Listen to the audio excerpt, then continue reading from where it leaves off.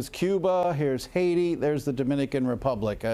Melissa's now a Category 4 storm. You can see that well-defined eye moving very slowly, kind of wobbling around the Caribbean. Winds of 140 miles an hour, moving west at about 5 miles an hour. And that's part of the problem with this storm.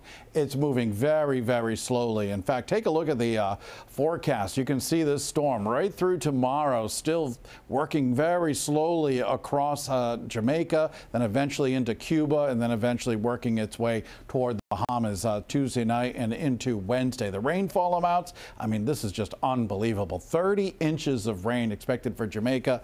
Even across Cuba, more than a foot of rain expected there. We are expecting Melissa to go across Cuba, the Bahamas, and then popping back out into the Atlantic, perhaps coming close to Bermuda sometime early on Friday morning. Taking a look at where we're expecting the system, Melissa, to work its way on off into the open Atlantic, staying well offshore. But I think you can kind of make out some of the moisture associated with Melissa gets involved with another storm system over the land, and we could be looking at increased rainfall potential on Friday. I'm thinking most of the rain should be gone by time the trick-or-treaters head out. So that's something that we're watching for. I know it's a long way away, but that's the way it looks right now. 42 degrees in New Bedford right now. Lincoln, we're dry at 40 degrees. Temperatures elsewhere, 45 Providence. Newport, you're at 49. It's going to be chilly today. We've got the clouds hanging around in some areas now.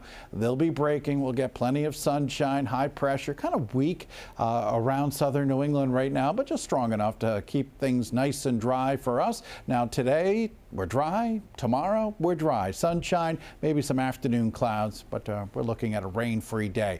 And we're also watching another storm system unrelated to Melissa passing off to our south on Tuesday. What it will do is strengthen the northeasterly winds here in southern New England. We'll see some low-level clouds, some drizzle, some mist perhaps, especially during the afternoon on Tuesday and especially down near the coastline. For today, none of that. We're looking at sunshine mixing with clouds, temperatures topping out around 56 degrees across the area.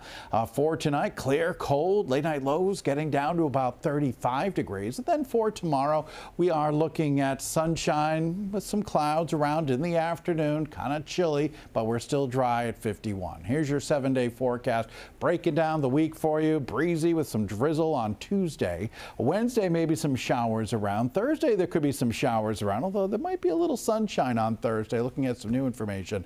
And that's before the heavier rain and the wind arrives for Friday. And as I mentioned, I think it could be done by the time the trick-or-treaters go out Friday evening. Then we clear out for next Saturday. Full forecast, you can always find it at WPRI.com.